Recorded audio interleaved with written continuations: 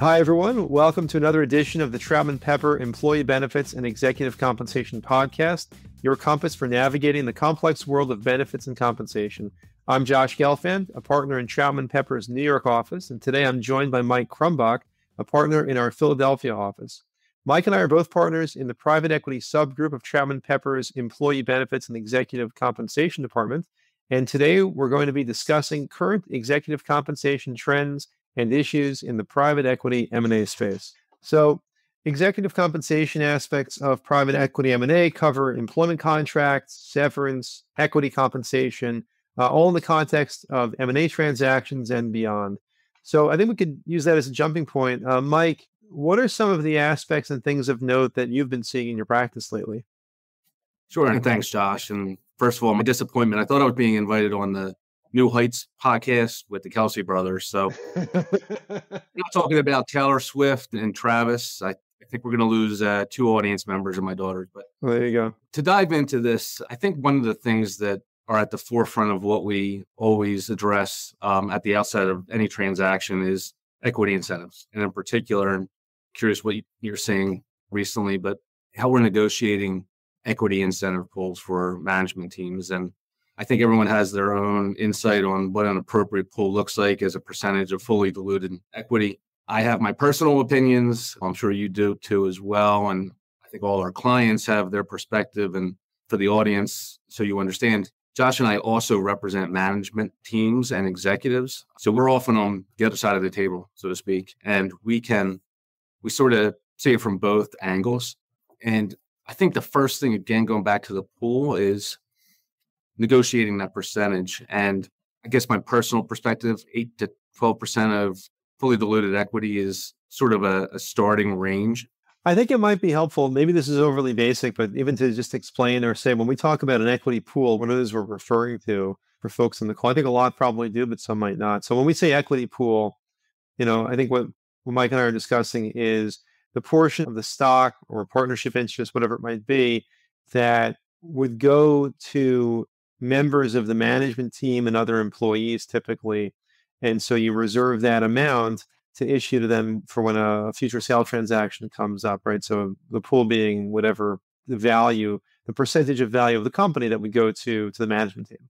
Right. And thanks for that clarification, Josh. And that's right. And I think that obviously management is going to want to negotiate for the largest pool possible. Those pools can be influenced by industry as well. So you may have a different market perspective depending on whether you're representing a manufacturing company or you're in the health sciences space. But the idea is to, at the outset of a transaction, determine what the intended percentage of overall ownership should be allocated towards management. And again, that 8 to 12% generally applies, I think, for most of our private equity sponsors. I'm curious what you've seen, Josh.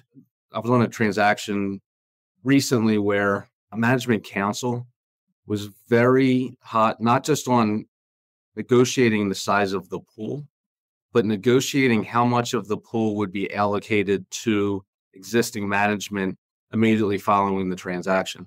So for instance, I think in this case, it was a 12% equity pool, and they wanted no less than 11% of the pool allocated immediately, leaving very little room for new hires or promotions and things like that. So it's something that was the first time I've seen where a management team was negotiating that specific point. I was curious if you've ever seen that before. That's interesting. No, I can't say I've seen that before. I've definitely seen where there's been a discussion where the management team wants clarity on what portion of the pool will be allocated up front. And oftentimes, they'll want some larger portion, but they'll also usually, because they're putting on two different hats, right? They have to put on the management hat for themselves, but also like the company hat and say, well, we need to reserve enough that we can bring in new people and, backfill positions that need to be filled. So I haven't seen them push on that point, but I've certainly seen discussions around, oftentimes with the CEO, how much of the pool will be issued up front and how much might be held back for dry powder. Right. It's a weird dynamic because, again, wearing those two hats, I think that it does put pressure on management, potentially handcuffing them going forward. Maybe a good time to talk about, when we talk about the pool, what does that pool mean in terms of what the actual instrument of incentive equity is? when we're dealing with corporations, of course, it's typically stock options or restricted stock. Unusually, it would be RSUs. Those are more public company-oriented types of grants. I think Josh will agree that we're oftentimes helping set up structures that are partnerships or pass-through entities. And more often than not, these days, we're drafting and implementing profits interests. Yeah, I agree. And I think actually one of the things tying in with the pool that I find comes up more often with, let's say, profits interests than stock options, which I think is probably the most common type of equity instrument for a corporation that's set up, right? Is the question of when we talk about the pool, what happens to the unallocated portion of the pool? So oftentimes with a corporation structure, right, you've got some authorized percentage or authorized number of shares you issue out of that pool, and whatever is unissued is just, not shares in the company. And so it's unallocated, which effectively means that it goes back to the other owners and it doesn't dilute everyone. Whereas, sometimes when you've got a profits interest structure with partnership interest, it's not always so defined. It can be, but it's not always so defined what a specific equity pool is. And so there's maybe not necessarily a cap always on how much can be issued, and it's just continued dilution, and there's more flexibility there. At least that's what I've seen. Yeah, and going back to that deal I mentioned, not only did they negotiate for how much of the pool would be used up at the outset, they also negotiated what would happen at an exit event to the extent that any part of that pool was unallocated. And they wanted to ensure that it was, in this case, they negotiated for the CEO to have discretion to allocate the remainder of that pool. And I found that to be kind of an interesting take when you're dealing with profits interests. Profits interests economically have, or at least by definition, have no value at the grant date. So if you're at an exit event and you have to peg a threshold amount in order to keep it as a profits interest and attribute no value to it, you would have to take into account the implications of the transaction and its value at that time. So if you're going to allocate the balance of this unused pool and you're using profits interest, those profits interest would have either no value or very little value. Yeah, or effectively you just be giving them cash or compensation at ordinary income rates, right? Because you say, I'm going to give you the value of the pool in some other form. But yeah, it's interesting that you said, I've seen that I think it's a difference in philosophy between, let's say, the management perspective versus the company perspective, which is to say, I've seen situations where the management team will argue, well, hold up a second, the pool is the economics that you want to share with the team. If it turns out that the team that we have can get done the job that you need to get done without bringing in additional people and giving them another share of the pie, well, we, the team, should get the benefit of that value, and we should keep whatever the full value is, as opposed to the company perspective being, well, no, we're incentivizing management individuals on a person-by-person basis and what we think is fair and appropriate for that person. And anything that else, it's not like that there's some magic pool that guaranteed to go to everyone. And it's just what we pay people on an individual basis, what we think is appropriate and fair. So I think that that's the kind of the differentiation between the two sides. And, who wins is, that's a deal by deal basis, and it depends on the facts on the ground, I think. But I think that's kind of the fundamental difference, kind of going to what you were saying about, well, if there's unallocated interests, how do we deal with that? Are we saying we're going to pay that to other people or find something, or is that just, additional saved expenses on the company's part? Exactly. And to your point about, it really is supposed to be a person by person evaluation. And it's not just this fixed pool that should be allocated. But this idea that if you are going to go that route and sort of make up for this unused pool that at least theoretically doesn't have any value, you start trending into the sort of full value cash award or phantom equity type of arrangement. And I think what I'm seeing quite a bit of, especially to your point about management turnover, are the sort of complementary profits interest or stock option coupled with a phantom interest. Are you seeing a lot of sort of phantom type of arrangements in your practice?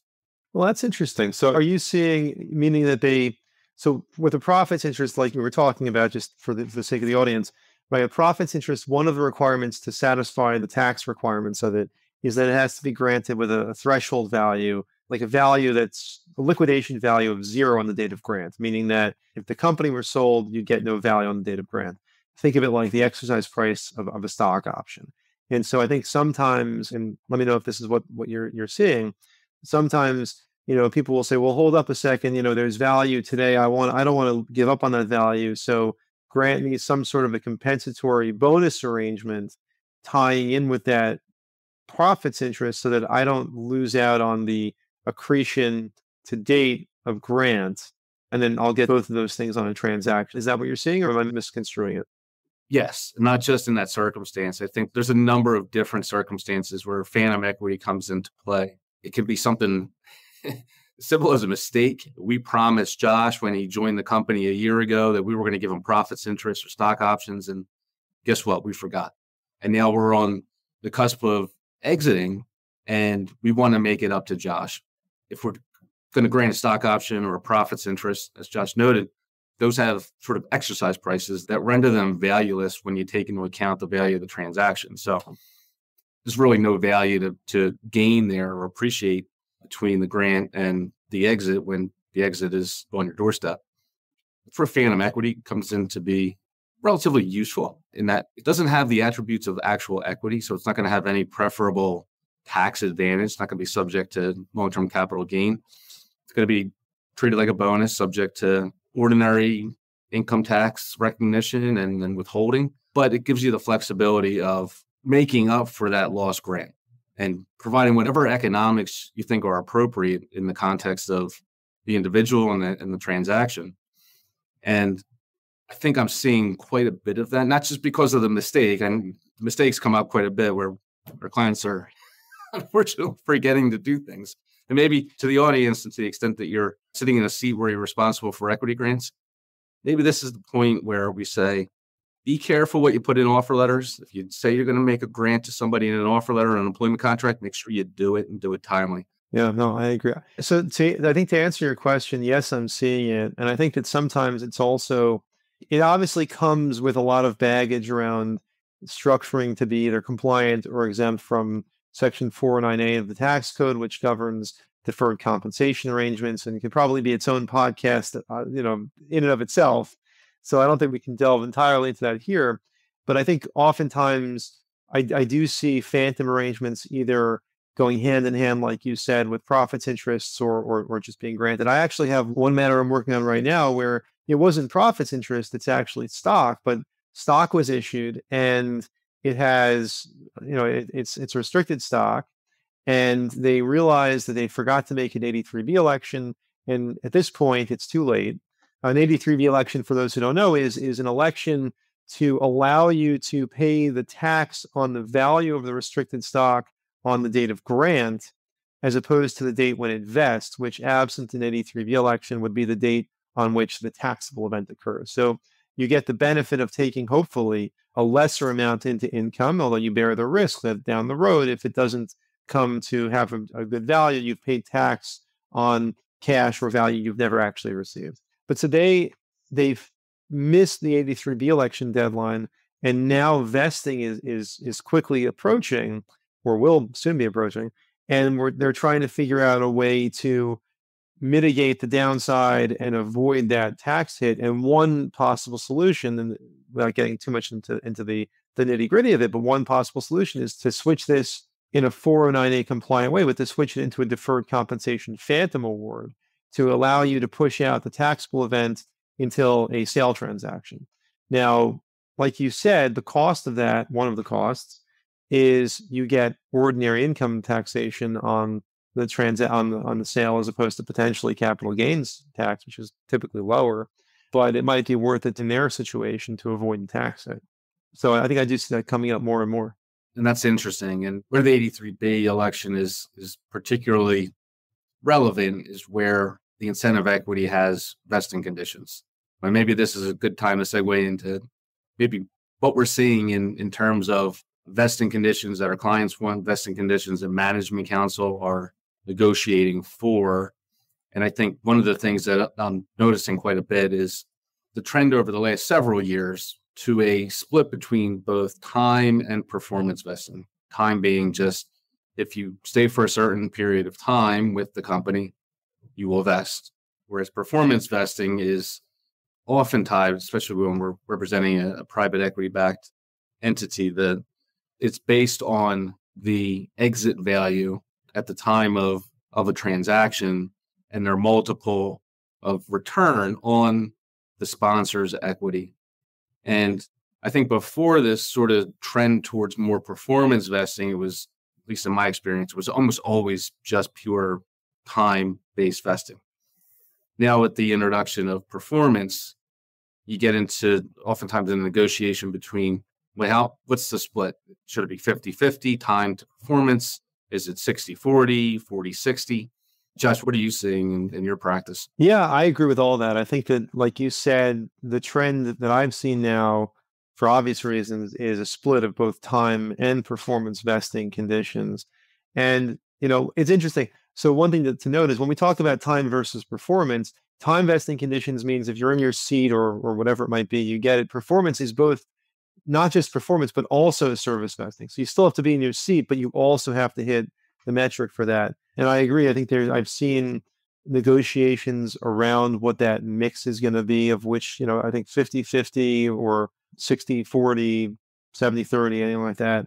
And then I think there's also, variance on what the performance metrics are. I think you hit on the main ones, right? There's oftentimes it's the multiple of invested capital, like a return on investment. And then also oftentimes that's paired with an internal rate of return hurdle, which essentially the way people can think about it is the multiple of invested capital says, how much money did I make? And the IRR return essentially says, how quickly did I achieve that goal, right? Because it's an internal rate of return. And the faster you go to a transaction, right, if you've reached the same multiple, the higher the rate of return, the internal rate of return will be, because to get to that level, you've had to have hit a higher percentage. So I've seen, negotiation around whether you've got both an IRR and a multiple of invested capital. Maybe on some piece it's one and not the other. And I think there's a variance there. And I think another place that I'm curious to hear your thoughts, that I've seen a lot of negotiation and discussion, is also really how you calculate that return amount, right? Because oftentimes it's a debate of like, is it a cash on cash return, meaning is it just cash in and cash out?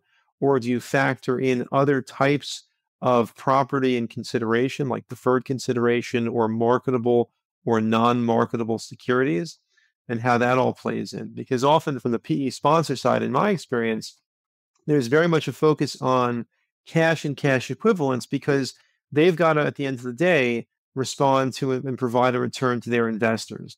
And so for their perspective, what matters is what they receive back and can actually distribute out. And so there's oftentimes a focus on ensuring cash on cash return. Whereas if you are on the management side, they'll say, well, that's not, if there's an exit, there's an exit. And we have to figure out some way to determine performance based on other things you might get. Like if it was maybe part of the consideration is in the form of shares of the acquirer or of the buyer or something to that effect. So I'm not sure if you've seen a lot of negotiation on that point or what you've been seeing in the market.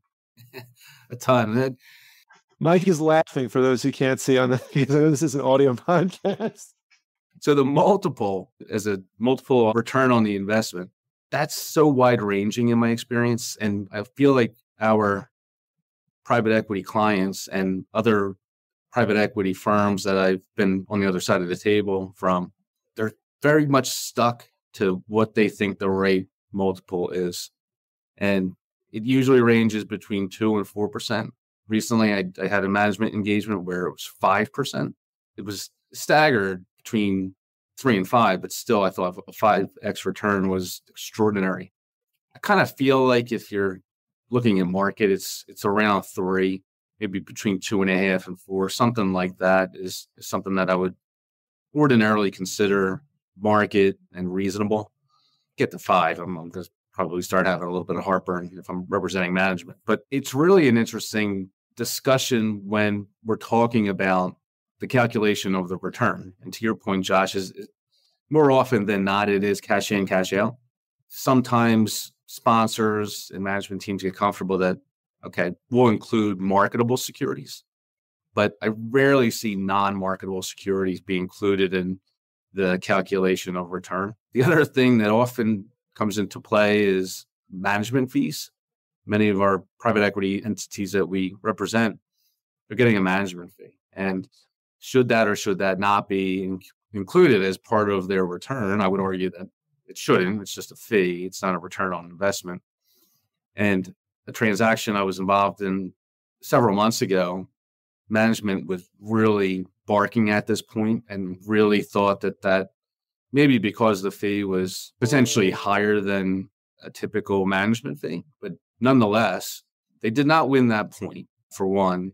But I did have another circumstance where management did get the private equity firm to agree the management fees would be included up to a point. In that case, it was some number of hundreds of thousands would be taken into account, but nothing over that. So it's really interesting, and all the different law firms have their views and different counselors have their views as to how returns should be determined. It can be complicated. And I think oftentimes us lawyers, we sort of buried in the negotiation and the drafting. And we oftentimes get to the end of a transaction and we're looking at the English on the page and we go to model it out on an Excel spreadsheet. We're like, what the heck were we thinking? How exactly is this supposed to work? And I think to that point, one of the things is that you sometimes see, proceeds definition that takes into account the proceeds that are deliverable in respect of incentive equity. So that creates a circular calculation to determine exactly what the vesting should be in that circumstance. I don't know if you want to talk about that when I think about the termination aspects that are sort of part of that determination. That's another area where we spend a lot of energy negotiating. So to tack on to what you were saying before, because I think it's very accurate, I think there's a range of what we might or other practitioners might view as what's market. But at the end of the day, it really is offered. It's just a case by case. Everything is bespoke to whatever the particular transaction is. And so there might be a range of, the equity pool or how the vesting works, but everything really comes down to what the particular situation is for that particular arrangement. Because, you might have a fund that, presented to its investors that this is how, this is the return it's going to make. And that's what drives whatever the return might be. And it's all really, at the end of the day, well, every situation is unique, I think. And so, that's got to be taken into account, whether you're on the management side or the company side, I think, on that piece of it, which I think is very helpful. And that's a great point. A lot of these things are negotiable. I do think that we have, rightly so, clients that have certain models that they know work for them, and they're not going to be particularly interested in negotiating certain items like the return multiple or vesting conditions. I think your experience is probably like mine. We spend a ton of energy negotiating what the consequences of a separation are. And when it's time vesting equity, pretty simple. It can simply be you got what you earned through your termination date as the recipient. It can be maybe we'll fully accelerate your time-based equity incentives. I think that's pretty rare.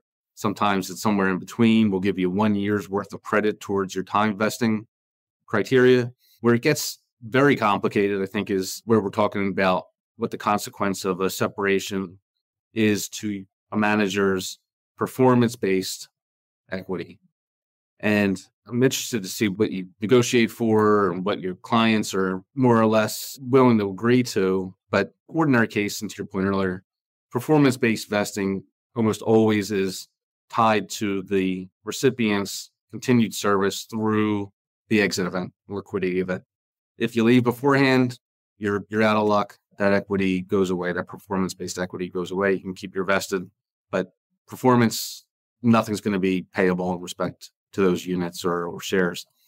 I do sometimes see, though, depending on the circumstances and the situation, sponsors might be willing to consider doing what I would call a post-termination tail eligibility on the performance hurdle, which is essentially to say that, if there's a good lever termination situation, then they would allow the performance vesting award to hang out there for some period of time, so that if a transaction occurs during that tail period, it remains eligible to vest. And often the theory behind that being that if the person is a good leaver and a deal happens relatively soon after they leave, they were probably involved with it, or they should get the benefit to some extent of that transaction. And so I've seen, again, depending on the situation, I've seen that negotiated where sponsors are comfortable with that. I've seen situations where sponsors are not comfortable with that. But that's on the performance side, which I have seen.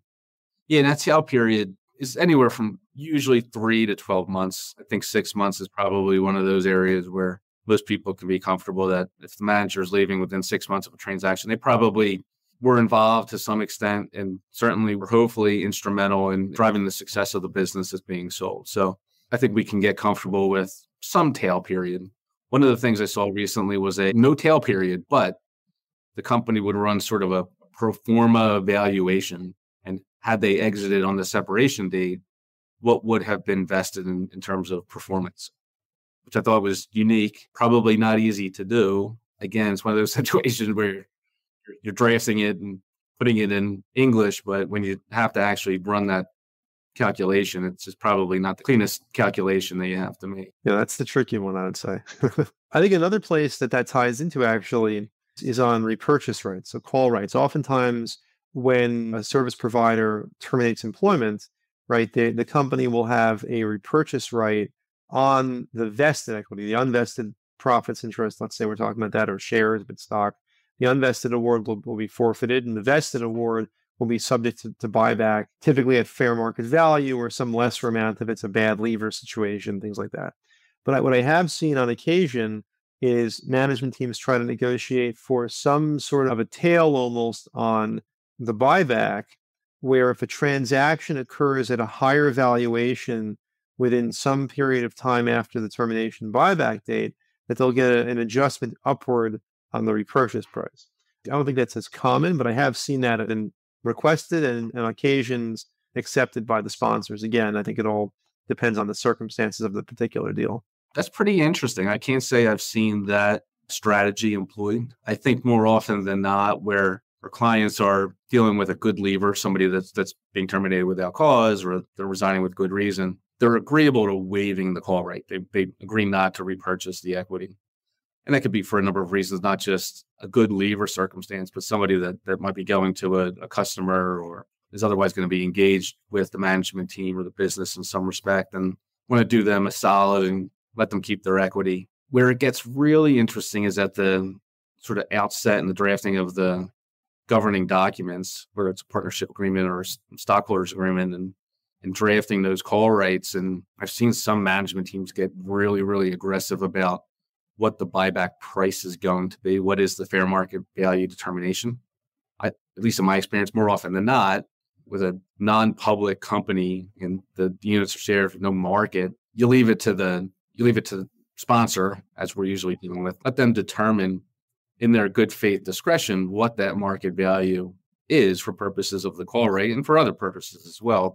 And that gives sometimes, without good reason, somebody to sort of question that approach and say, I would appreciate a little bit more certainty. And in the case of a call rate, we're going to ask you to go and solicit a third-party appraisal of the equity that's subject to the call rate. Have you seen that frequently at all? I've seen it. I've certainly seen it requested by management teams. I think there's oftentimes, to your point, there's oftentimes pushback on that from the sponsors, because one is they don't want to have the headache of having to have that done whenever there's a buyback or the risk of it having been done. And then if they do, sometimes there's a debate or negotiation around what the cost is and who bears the cost of that determination. I think I've seen it down to some places where if there's a dispute on the valuation, they go out and each of them gets their own valuator, and they see whoever, and then they have a third party, and they pick a third person, and then depending on how off that value was, determines who pays for the valuation. I mean, there's lots of different ways I think to do it, but I think more often than not, it's really just determined by the board in good faith, and that's what I've seen used. Yeah, it's one of those things. It gets incredibly complicated when you're trying to sort of figure out all these different avenues you can take in determining market value. And to your point, sometimes it's I get my appraiser, you get yours. if my appraiser comes up with a value that's 10% or greater than yours, then, I win. The alternative being I lose if it's equal to or less than 10% of your appraisal. It's really interesting. And then you get into the terms of the call itself. How long after a manager or a set of equity holder leaves, should the company or the sponsor have the right to trigger the repurchase? Should that be 6 months? Should it be a year? Should it be more than that? I think more often than not, it's at or around a year. I haven't seen it be indefinite, except for one time. I did see an indefinite call right. They could pull the trigger at any time to repurchase management's equity, which I think is pretty unusual. And the other thing is, how do we pay you? Are we going to pay you with cash? Are we going to pay you with a note? What are the terms of the note? What's the duration of the promissory note? What is the interest rate? There's all these different items that go into the terms of the call rate. We could probably do another podcast on that. You're right. I mean, it can certainly play in. And I think that I've even seen on some situations, I think the key often is, and I think the typical purpose behind not paying cash upfront is oftentimes the concern that there might be either a cash flow issue with the company, or more often, I think it's triggered by the concern that whatever the cash outlay would be might run afoul of the company's credit agreement. And so oftentimes in the language that's in that provision says, to the extent that buying back at fair market value or buying back in cash would run afoul of whatever the limitations are under the credit facility, then we can pay you back in a note. So I think that's what I've seen happen. I think one of the other things just to highlight, I think for people to be aware that, I think how this all plays out also depends on the type of instrument you're using. And there's different things to be aware of, right? So if you're using a phantom equity, then unless you structure it as what I would say a taxable note, like you really can't defer the payout arrangement, right? And you also can't have a call right on the phantom equity. So a lot of what we're talking about does depend on the type of instrument you're using, each of which can have its own separate implications. Sure. It's probably a good point for our audience to be reminded, to the extent you're responsible or involved with one of these repurchase arrangements, always check your credit agreement, because to Josh's point, they often have pretty tight limits on what can be spent in terms of repurchasing equity from party management. So sometimes we get the call and it's too late. Oh, we already did the repurchase. That's good with our credit agreement, right? Well, let's cross our fingers and let's check. Yeah. It's one of those things that often is overlooked and has some actual tangible implications. Another public service announcement, as it were, which might be a little bit off topic, but it's tied within this, is that there's, for purposes of thinking about forfeiture and whether or not you have to make an 83B election, or even going into the golden parachute calculations when you have a deal and you have to do what they call a determination of whether or not the payments are contingent on the transaction. Oftentimes you'll see people say, well, I've got shares or profits interest. Oh no, it's vested. It's fine. Like this is not subject to risk of forfeiture. I don't need to make an 83B, or, 280G is not applicable or whatever. But oftentimes there might be something buried in the agreement, like a repurchase right of less than fair market value in certain circumstances, which can actually be construed as itself a risk of forfeiture, necessitating or maybe making appropriate an 83B election or figuring those amounts into 280G, even though you might think, well, it says it's a vested award or it's not subject to forfeiture. So again, all that can be interplayed within the repurchase rights within the documents, and it's important to keep those arrangements in mind. Yeah, that's a great point. And I personally had that situation come up several times, and it's never great when the opposing counsel is saying, "Are you sure these are vested? Because we just saw this stockholders agreement that nobody knew about. And it has a call rate for less than market value." Yeah. Okay, got to redo the 280G calculation. Yeah. And frankly, and to that point, even under 280G, and again, 280G can be its own separate podcast edition. When you run your analysis under 280G, you disregard whether or not an 83B election has been made. So, people might mix that up and have an executive say, well, no, I made an 83B election 4 years ago, so it's vested for tax purposes. But no, for 280G calculation purposes, you treat it as if as if there was no 83B election made, meaning that you still have to factor that amount in if it's vesting in the deal effectively, absent the 83B election. So I think that's probably a great place for us to end the discussion. I hope you found today's podcast episode helpful, and it's a complex landscape, but understanding these aspects can make a significant difference in a lot of ways with the negotiations and the discussions around equity and other compensation in the context of a transaction. If you have any questions or need further clarification on any of the topics we talked about today, please don't hesitate to reach out to either of us directly. Don't forget that we are hosting our annual webinar in September. We'll provide a comprehensive look at the future landscape of employee benefits and executive compensation. Thank you for listening. Thanks so much. Copyright Troutman, Pepper, Hamilton, Sanders, LLP. These recorded materials are designed for educational purposes only. This podcast is not legal advice and does not create an attorney-client relationship. The views and opinions expressed in this podcast are solely those of the individual participants. Troutman Pepper does not make any representations or warranties, express or implied, regarding the contents of this podcast. Information on previous case results does not guarantee a similar future result. Users of this podcast may save and use the podcast only for personal or other non-commercial educational purposes. No other use, including, without limitation, reproduction, retransmission, or editing of this podcast may be made without the prior written permission of Troutman Pepper. If you have any questions, please contact us at troutman.com.